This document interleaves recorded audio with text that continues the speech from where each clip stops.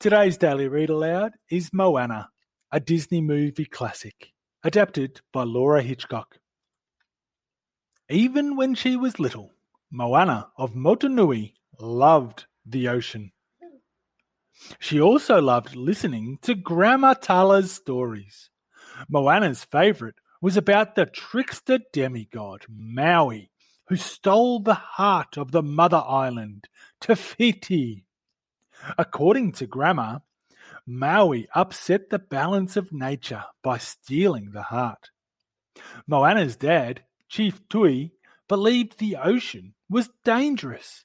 The islanders were forbidden to sail beyond the reef.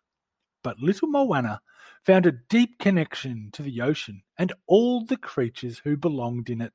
She always wanted to help. And the ocean noticed. It gave Moana a special gift. When Chief Tui picked up Moana, she dropped the gift. Luckily, someone else picked it up.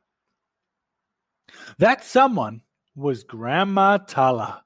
She believed the ocean's gift was the heart of Te Fiti. As Moana grew, she worked hard to help lead her people and follow her father's rules. But when Moana turned 16, Grandma Tala took her aside.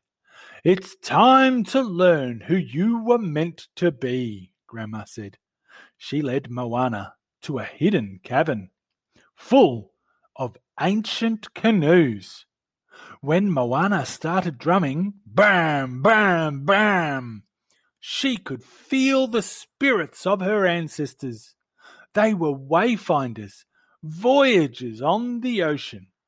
Grandma Tala's last wish was for Moana to journey across the ocean, find Maui, and restore the heart of Te Fiti.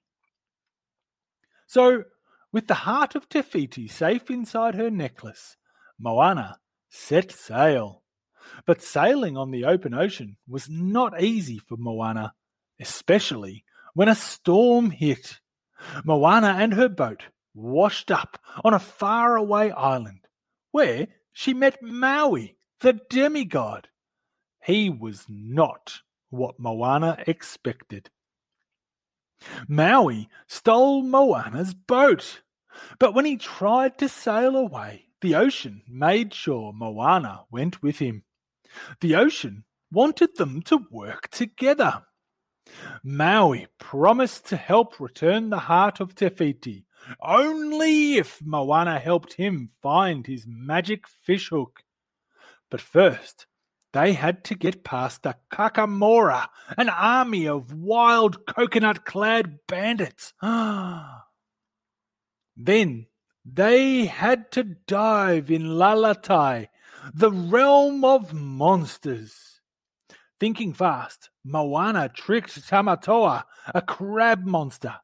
Moana and Maui retrieved the missing fishhook and escaped. Along the way, Maui taught Moana how to wayfind, which is using the sun, the stars, the moon, and the ocean current to navigate. And when the journey became too difficult, the spirit of Grandma Tala returned. "Know who you are meant to be," Grandma Tala spirits told Moana. When Moana and Maui finally reached Te Fiti, the mother island was gone. Instead, there was a lava monster named Tekā. Maui and Moana tried everything, but they could not defeat Tekā.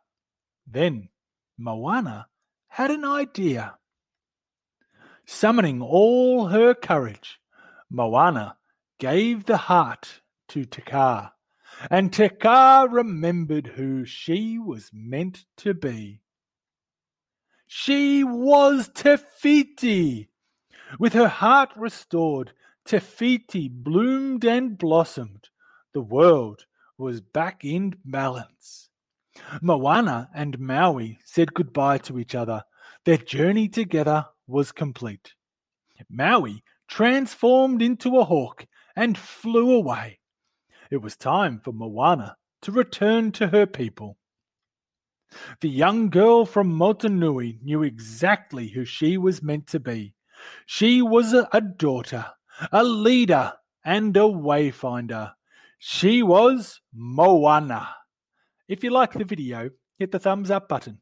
We have a new story every day, so make sure you subscribe. The end.